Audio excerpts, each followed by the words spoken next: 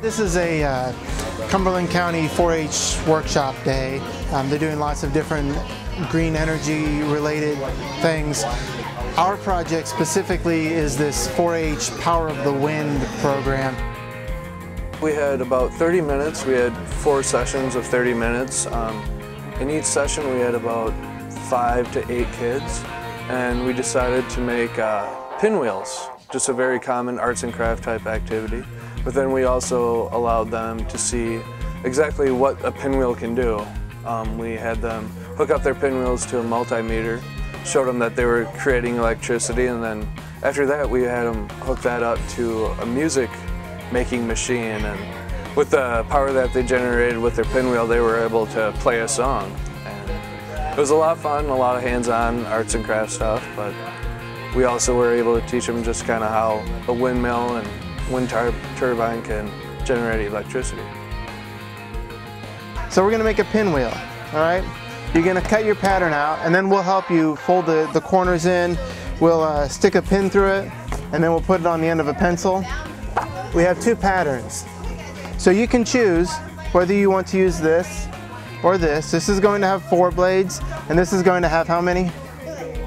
3 blades. All right, let's see.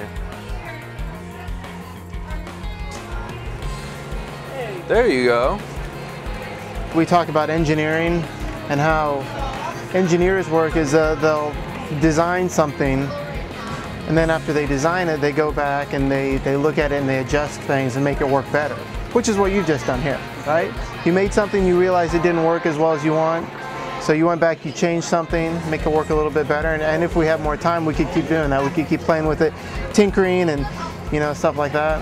Now when the pinwheel spins, the motor inside is going to spin and it's going to make electricity, okay? And we can measure the electricity on this. 1.3 volts of electricity, 1.36, 37 I saw. You guys see that? That actually is enough to light up a tiny little light bulb. We have a light, a flashing light, and this is the little music player, okay? So really, you only need about 1 volt. We were getting 2 volts with this, so we ought to have some good power coming in here, right? Can you guys hear that though? Yeah. We got a little music coming through. It's getting louder. Yeah. Now let's try the light. You see a flash there? It's not very bright. You couldn't. It flashes a little bit. You couldn't signal the boats at the lighthouse, but. And see the other one. And another light. Yeah. On count. That's all coming from his windmill here. His pinwheel. And see, hers is going really good too. Hers is going probably as fast. And see, when you want to make electricity, you got to go fast. And see, hers is going fast. This is going fast.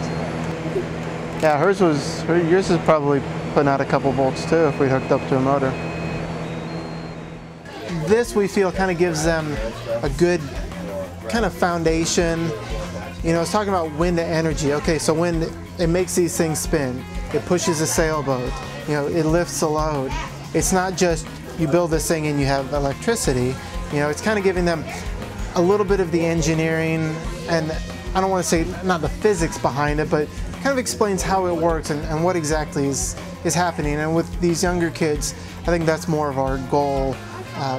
It's just building that foundation, so that hopefully the next time they drive by Mars Hill Wind Farm, they get, they look at it a little bit differently, and they have a better idea of what exactly is happening out there with the wind blowing and spinning the blades.